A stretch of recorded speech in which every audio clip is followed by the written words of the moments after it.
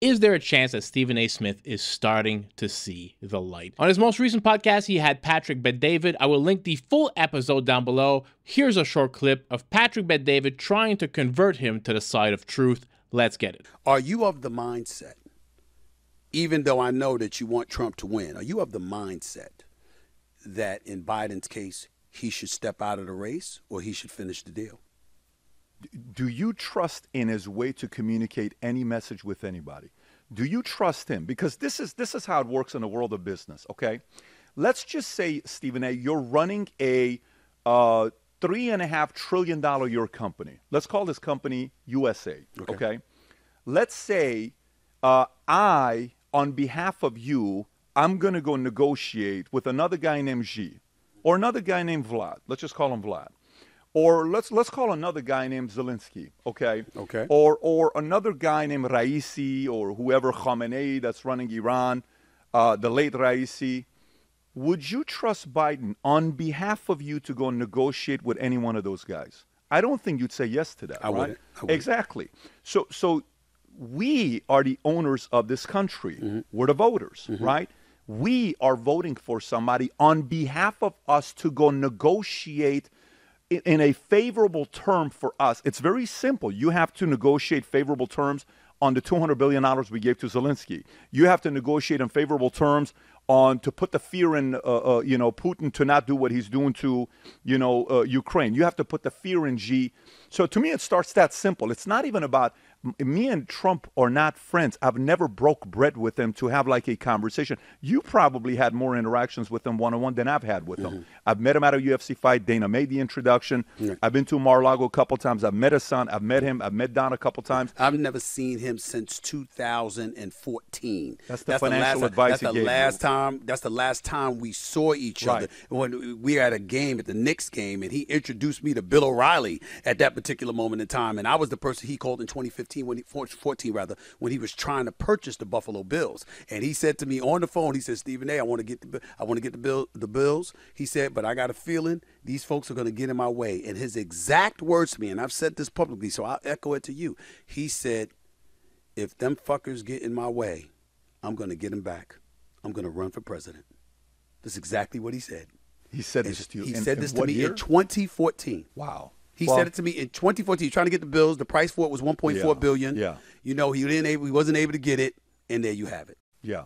So think about, by the way, I spoke to him and I said, I'd love to see you on Stephen A. It's one of the first things I told him. I said, I'd love to see you on Stephen A. I think that would be a entertaining interview if you interview Trump. I wouldn't run from it. I'd gladly interview him. I know you would. And I think it'd be very entertaining for everybody to watch. And if they're watching it right now, they ought to consider it, especially if they did Logan Paul. It'd be a very different kind of an audience to speak to because a big part of the audience listens to you. So for me, I just did 3 interviews today. Today's, whatever the day is, day after 4th of July, we're sitting here. You're working a day after 4th of July. Most of America right now is like, no, it's my 4-day weekend, all this stuff, right? We're grinding, we're working. I asked one of the guys, I said, hey, you're interviewing today. He says, yes. So you sure you want to work for a company that's working on 5th of July, day after 4th of July? He says, I asked the question myself, right?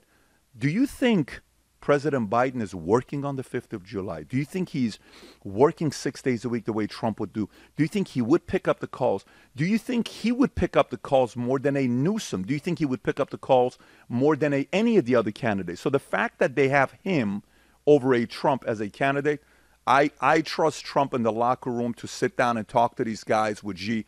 Did you hear the story that when Byron Donalds was on State Steel, the other fellow that was with him that said, hey, what's the best Trump story that you have? He said he goes one time and sits and talks to the Taliban, and he says, hey, I want you to know something. We're about to exit Afghanistan when I get reelected. When we do, I swear to God, if you do anything to any of my soldiers, even a hair, if anything happens to them, I'm going to kill you.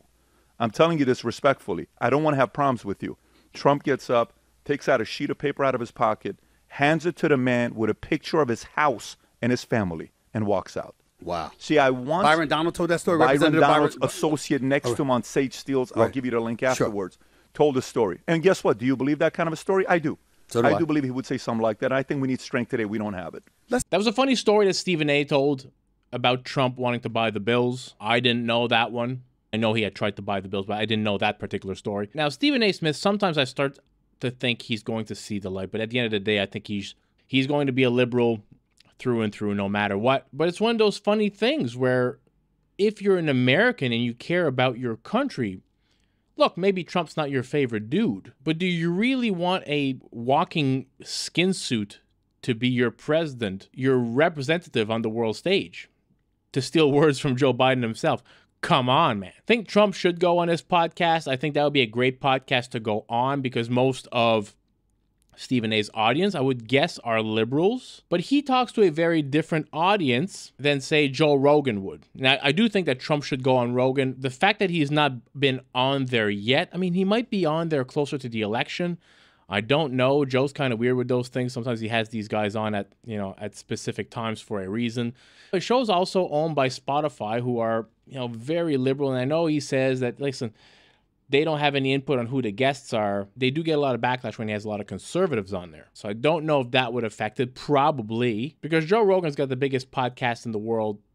I don't think it's even close. He could easily have Trump on there. It would break the internet and most likely convert people. I'm going to guess that Joe's audience are mostly, not all, but mostly conservative people. Trump was just on the Logan Paul podcast. I didn't watch that because I cannot stand Logan Paul. Everything about that man seems slimy and scammy to me, so I just stay away from it. But I think the more of these types of podcasts that Trump can do to reach some of the normies, not the people like you guys and myself who are day in, day out breathing politics and news, the more normie people that are just told, oh, Trump's not good by their liberal teachers that they probably don't follow politics, it would be good for him to go on there. And I don't think that Stephen A's audience is necessarily the same as for a Rogan would be. It'll be interesting to see what happens. Hope you all enjoyed this video. If you did, smash that thumbs up button. Consider subscribing to the channel. Help it grow. And I'll catch you all in the next video. Peace out, everybody.